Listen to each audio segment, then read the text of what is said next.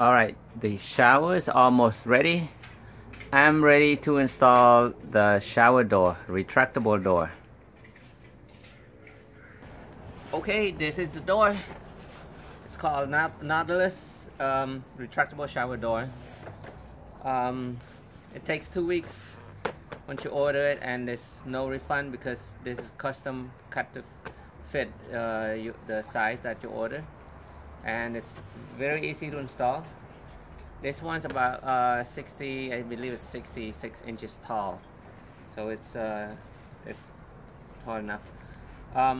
Very easy to install, very easy to clean. You just need Phillips screwdriver and a jigsaw or a saw that can cut metal, because you have to cut. It's about to about this size. It's the top and the bottom rails. You're gonna cut it to fit the opening of the shower. Okay, let's see. Well, there are 2 pieces that you are going to cut to fit. Okay. Here's the shower deck, the main unit.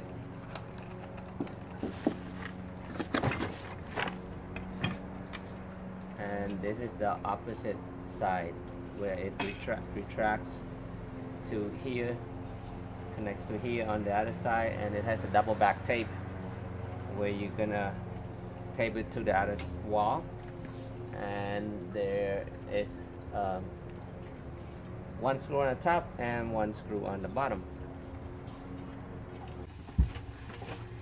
So this is where the rail is going to be. The top looks the same, and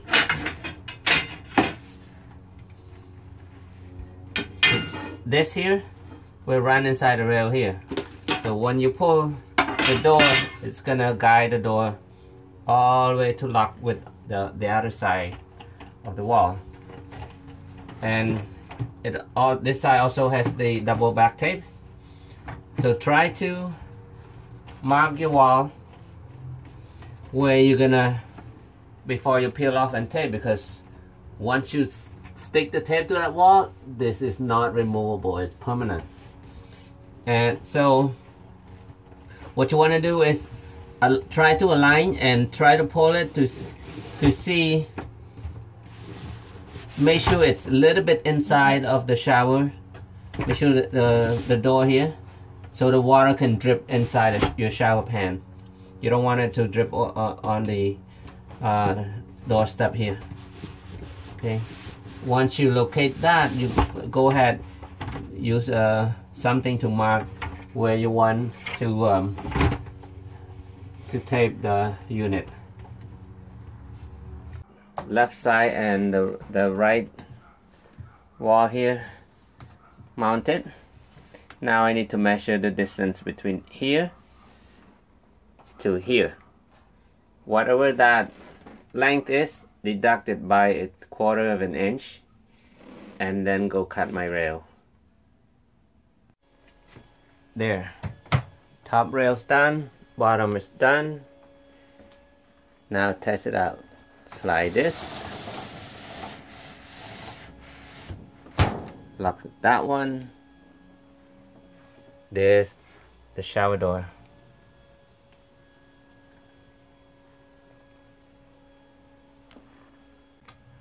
Now what you want to do is use the silicones, caulk on the inside here, just like that. Okay, shower is officially done.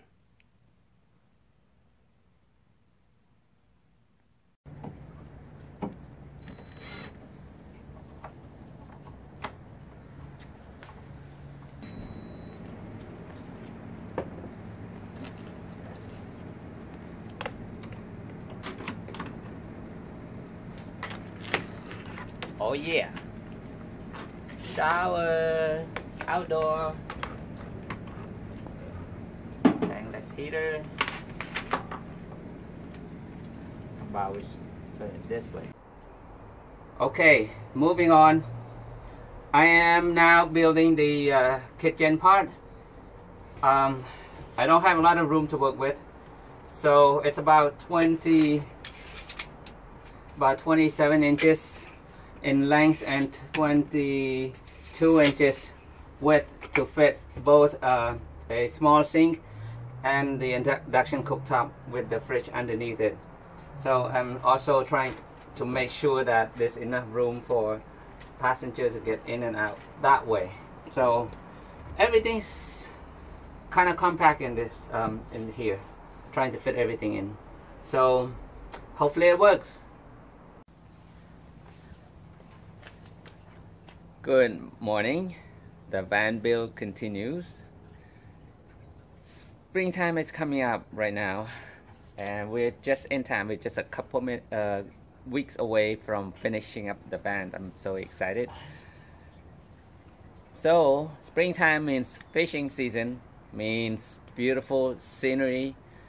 We're gonna, as soon as we're done, we're gonna take a road trip, like a road test with some this van and some other Sprinter vans, camper vans. We're gonna take them on a road trip, and for right now, beautiful, nice weather. And here today, I'm going to try to finish up the countertop. As you can see, I'm gonna have a door here because it's a little door because the sink is up here, and we are going to have the 6 gallons gray water tank underneath. So this door will be for that, accessible to the gray tank, so we can just easy dump out. And plus you can see the refrigerators down here. Out here I'm gonna have the 110 GFCI receptacle out here with the marine wire here, 3.0 USB plug, and just the battery status display here. This is the main power switch. I put it out here because it's easy access. If you are going to leave the van for the day, this is the main power to shut off. Okay, turn it to off, everything shuts off, and when you come back up, turn it back on, all the powers back on. Again, all these powers have nothing to do with the starting battery.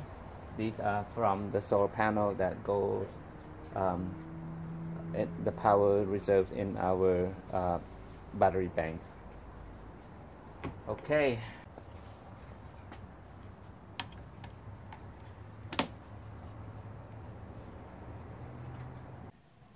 Now that I got all my wires tucked away under the sink, let's turn on the power and see if all the connections work. For the refrigerator, it's a 12 volt. I have a cigarette plug right here, 12 volt plug, straight to the battery. Okay, main power switch. Oh, which way is on? This way is on. Oh, there you go. USB lights up. That means okay, connected. And here's the battery status. 100% at 13.7 volt. That's a fully charged. Cool. Bật chân không? Bên khúc mạng cuối. Teamwork, everybody.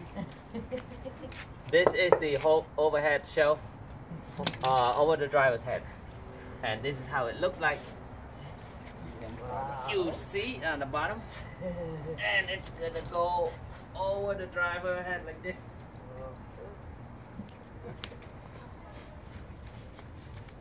Just kidding. Okay. This is how it's gonna go.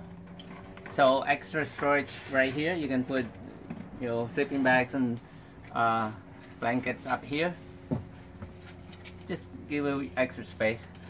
You can get this bracket from Amazon. This is like a 7-inch one side by 4-inch on one side, and it fits with the original screw that they had over here.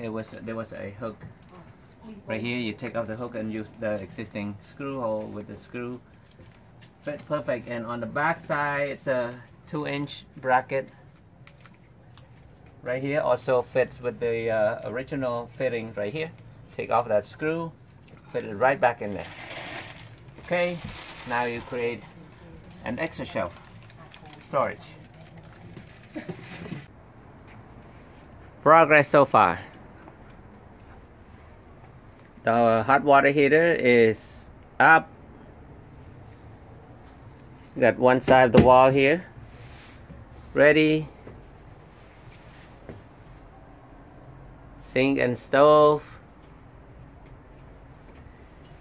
Shelf storage over the driver's side ready.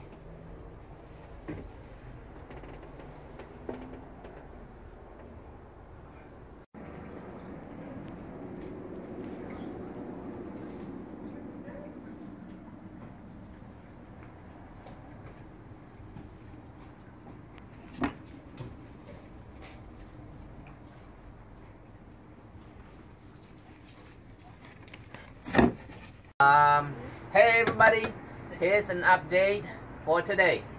This is what I did. I added this table. It's a swivel table. It's called Lagan table. It swivels around any angle you want to, and you also can fold it away or go all the way close to the sink. It's the height is adjustable. You can also utilize the space.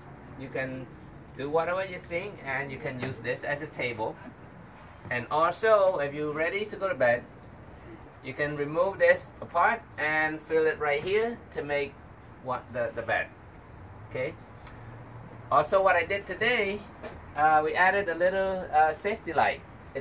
Okay, so on this side, we added a little safety light. So this is a sensor light. In case when you leave the van or there's no motion over here, it turns off by itself. Or when you leave the van and when you come back, as soon as you open the door, the light goes on. It gives you, it lights up the area so you can see your door, your step, or whatever you need to do around here. You can see it's really bright. So I like it. It's a good feature here.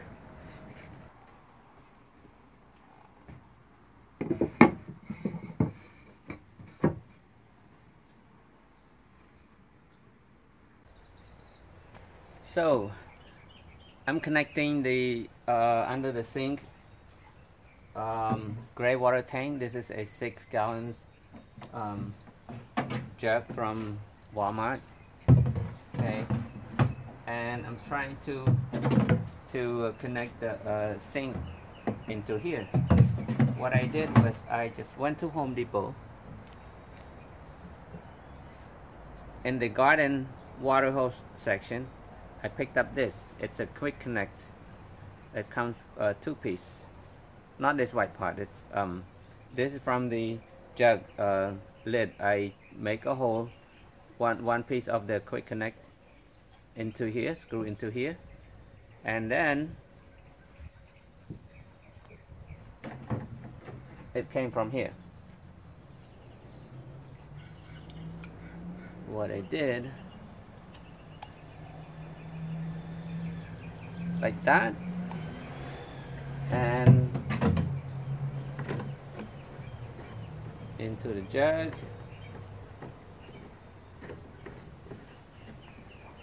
Screw it in. This is a quick connect. Okay.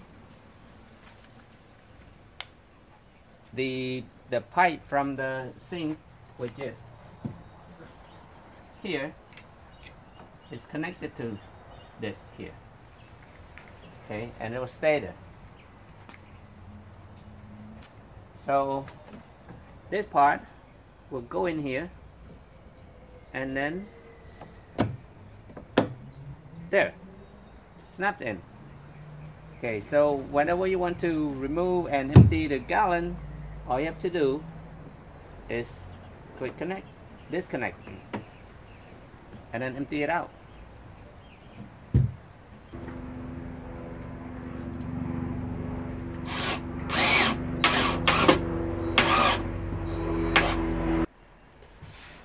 So on this side of the bed, there's my water tank, water pump, everything's all hooked up.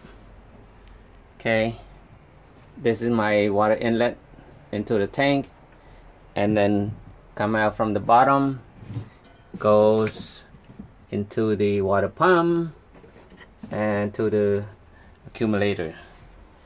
Okay, and I custom made this one. This is going to be another small hose.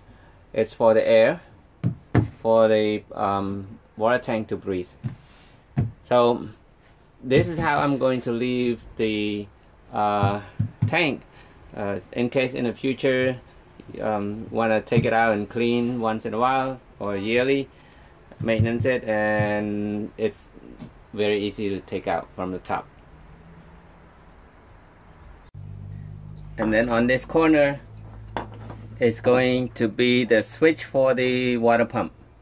Okay, every time you want to use the water pump, turn it on and off. We always leave it off so it's not too much pressure in the pump. And this is where the heater control going to be. Haven't installed the heater yet, but this is the controller for it.